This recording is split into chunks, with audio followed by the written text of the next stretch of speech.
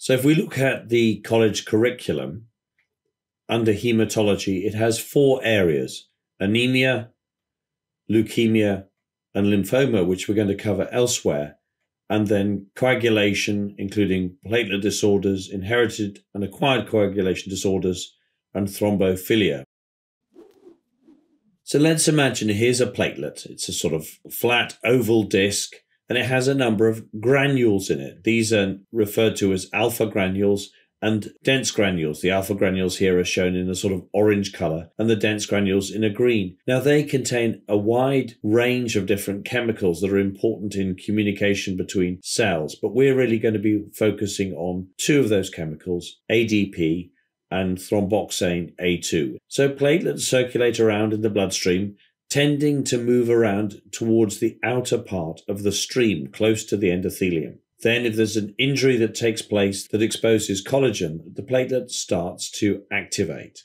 The first thing that happens is that you get a conformational change with the platelet. It moves from being a disc to putting out pseudopodia and achieving an extended shape. And at around the same time, the granules start to move towards the surface of the cell and release their contents into the surrounding area.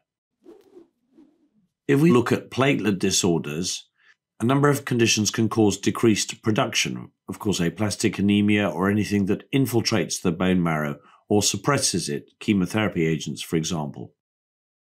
In addition, things that destroy the platelets, particularly immunological mechanisms. For example, there are a number of collagen vascular diseases like SLE, which can lead to the destruction of platelets immunologically.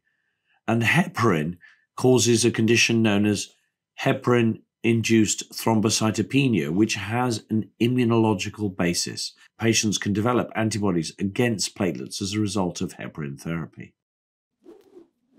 By way of definition, a hemoglobin less than 135 grams per litre, we used to refer to that as 13.5 grams per deciliter for men, or 115 for women, which used to be 11.5 grams per deciliter.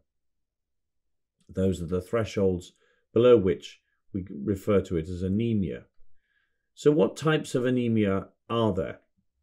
Well, we classify anemia largely by the size of the red cells.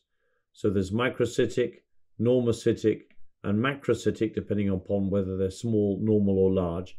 But then we also have hemolytic anemia, which we'll come to later.